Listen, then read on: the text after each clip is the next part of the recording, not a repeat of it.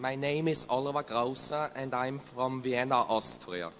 I have studied economics and I have read about 40 books about investing and want to be such a successful investor as you have been. Mr. Buffett and Mr. Munger, when both of you were younger and had much less capital for investing, which publications were the best to get a few excellent investment ideas to be so successful? And how many hours per week on average did you spend with reading about companies? Thank you. Well, when we were younger, we spent, probably Charlie compared to now spent a lot more time. I spent a fair amount more time looking at companies.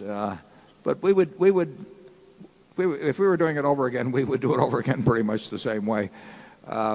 We would look at everything in sight that we thought we could understand. And the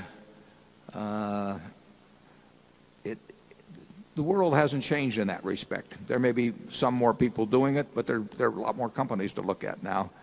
And we would read everything in sight about the businesses in the industries we thought we could understand. We would look for things that jumped out at us as being very cheap in relation to value, and we would have one enormous advantage because we would be working with far less capital, which means the universe of potential ideas would be far greater.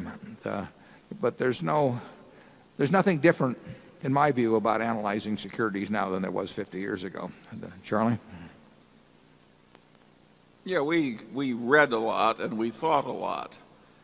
I don't know anybody who is wise who doesn't read a lot. And on the other hand, that alone won't do it.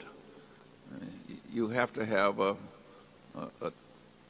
temperament, really, which grabs the correct ideas and does something with those ideas. And I think most people who read a lot don't have the necessary temperament, and they grab the ideas or they're simply confused by the mass of material. And of course that won't work. Yeah, there's probably something. Phil Cray used to talk about having a money mind, and I would call it a business mind. And there are people that are better with identical IQs that are better adapted for one than the other. And the temperament is all important. I mean, if you can't control yourself, no matter what the intellect you bring to the process, you're going to have disasters. And Charlie and I have seen one after another that it's not a business that requires extraordinary intellect. It does require extraordinary discipline, and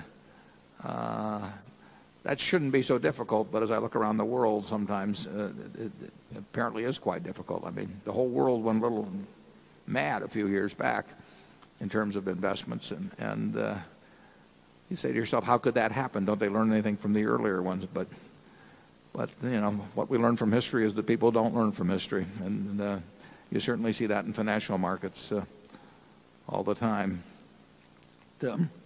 Incidentally, you mentioned books. Charlie, you didn't recommend any books this year?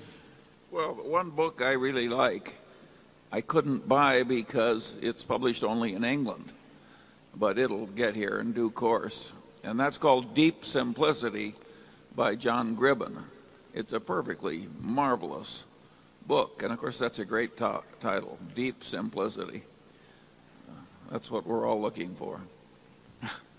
I've been reading a short history of nearly everything, and it's very impressive to read about people pondering how to figure out the weight of the earth or something in the 18th century. And you would think minds that could do that would do very well in financial matters. But if you remember, Isaac Newton spent a significant part of his life trying to turn lead into gold, and he might have made a good stockbroker, but it didn't do much for him financially. Charlie knows more about Isaac than I do. Well, and he lost an enormous chunk of his net worth in the South Sea bubble, so he invested in an absolute crooked mania. And here was the smartest man in the world. So just IQ points alone won't do it. Microphone 11.